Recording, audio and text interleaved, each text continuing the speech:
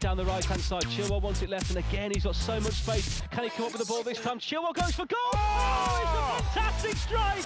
Ben Chilwell with what might be a 90th minute winner for the Foxes. What a hit that was! Ben Chilwell back with a bang. He's been gifted so much space on that side in the last couple of minutes, and he finally makes it count. In off the far post, no chance for Ben Foster. It's Watford 0, Leicester City 1. Oh, it's a wonderstrike from Ben Chilwell. As you said, loads of time and space out in that left-hand side as the ball's floated over by that man, Demarai Gray. And his first touch is true, sets him up for the shot, and he absolutely rifles it in from the corner of the 18-yard box into the far corner of Ben Foster's net.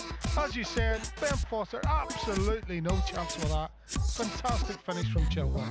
Chilwell with a first goal since February. He got a point against Chelsea that day.